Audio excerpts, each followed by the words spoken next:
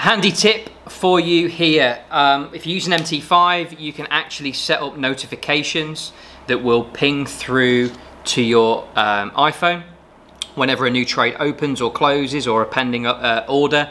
Save you having to keep, you know, continuously looking at it. So all you basically do, I've got on screen here a screenshot. Go into your MT5 and you need to get your MetaQuotes ID, and you basically get that by going to settings and then click on chat and messages, and at the bottom you'll see a my MetaQuotes ID. Okay, then what you do is you go on MT5 and you go tools options and you go to the notifications tab. Okay, click the enable push notifications, put in that MetaQuotes ID, click test, and you'll get a push notification come through.